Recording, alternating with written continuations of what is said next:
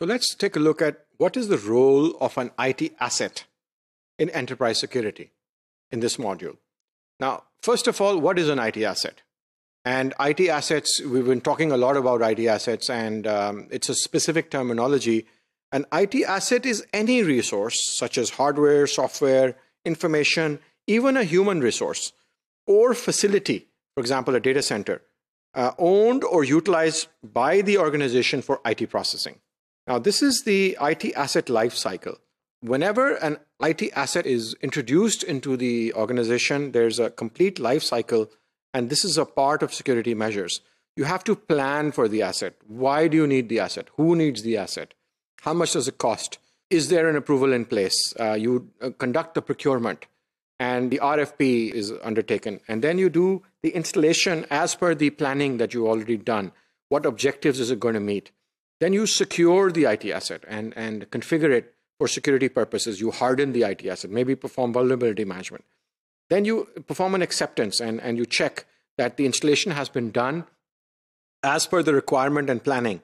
And there's a sign-off, and it's moved into production environment. And then you support and maintain the IT asset. And finally, when it reaches the end of its life, you retire it and you dispose it off and you remove it from the IT sites. So this is another diagram, and let's just quickly talk about each of the steps. So step number one is planning. You have, for an IT asset, you need to know the requirements. You need to have an owner and a risk owner, and we'll talk about what is an owner. An owner is, for example, a laptop owner is the person who is assigned the laptop, but the risk owner is the department that consolidates all those assets. And then you have a high-level design. Why is the asset being acquired, and what design and configuration will it have? The budget approvals and the project planning. All of this falls under step number one in planning. Then you go to the procurement process. You initiate the RFP, you do the vendor selection, you issue the purchase order, you do the contract and the SLA with the vendor, and you do the kickoff meeting, and the project starts. Eventually, there's the installation and commissioning. So you do the site preparation. It could be a data center, a rack that is being added. You do the delivery of the equipment by the vendor. The configuration is done. You test it, and you commission, let's say, a server and a rack in the data center. And then you perform the security, step number 4. Security controls. There's a security checklist developed. You develop an SOP. Make sure the department handling this knows what to do with it, and you test the security. And step number 5 is you're accepting now, because you're getting ready for commissioning sign-off. You have the test scripts. You perform the user acceptance testing, or UAT. You do a security accreditation. Security department comes in, makes sure the device or the equipment is as per the security configuration, as per its use, as per the plan. You do a commissioning sign-off by management. You do the change management steps and move it into production. And finally, in step number 6, you do the support and maintenance. Now the equipment is in production, and you would maybe patch it. You would do upgrades, vendor support, maintenance, repair, change requests, renewals, upgrades, updates, and monitoring and audits. And then finally, in step number 7, you retire and dispose of the equipment when it's no longer of any use.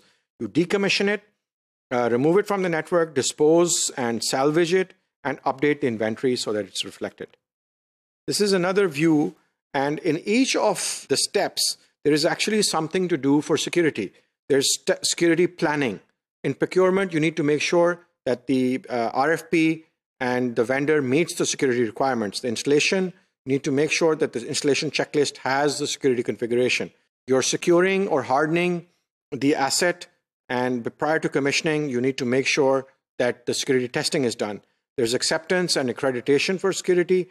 In support and maintenance, you need to make sure that your vendor and staff are trained and they are performing the security functions. And when there is a retirement and disposal, you need to make sure that the security procedure is followed and you're not releasing hard disks with important information while disposing and salvaging the equipment.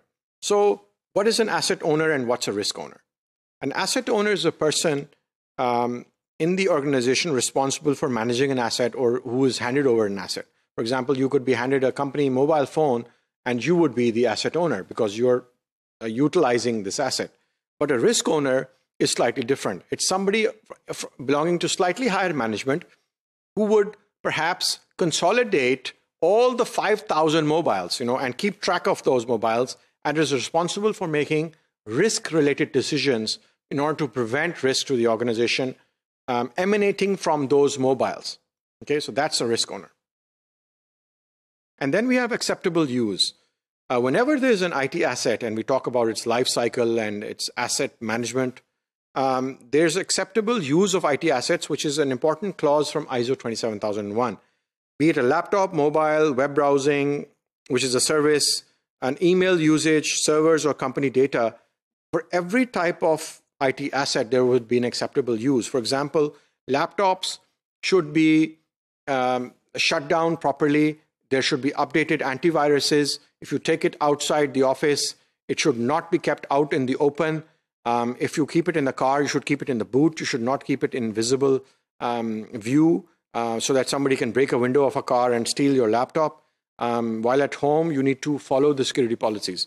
So every type of IT asset has an acceptable use policy, and that needs to be developed, communicated to the IT users and to the business users, and then it needs to be followed, and there need to be audits done to make sure that that policy is being complied. Thank you.